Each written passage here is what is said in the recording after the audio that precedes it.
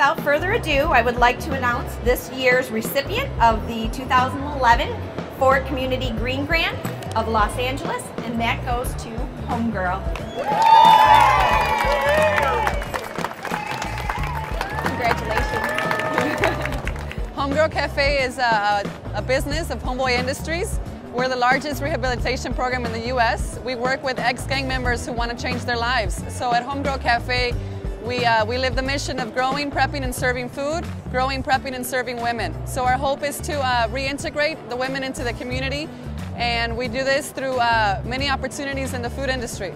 In the almost 4 years we've been here, we serve over 12,000 gang members a year. We serve another 12 to 13,000 non-gang members walk through these doors seeking out services every year. And it's always so energizing to be here because you feel the positive energy once you walk through the doors. It's just like boom, positivity, love, compassion. The emphasis that Father Greg Boyle puts on this place is to really find your inner you and be true to yourself. It's not about changing anybody, it's about being truer to yourself and letting it shine, and here you have the support system to do that. It ranges between 15 and 25% of the food that we grow gets used for the cafe and catering. One of the things that we're going to hope to accomplish with this grant is to be able to find more space and maybe even utilize our space a little wiser to be able to grow even more and up that number to over 50%.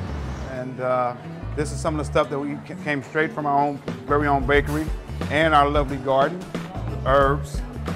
We have aprons and all kind of stuff here that we ourselves have created. We're very proud of what the homeboys and homegirls have done.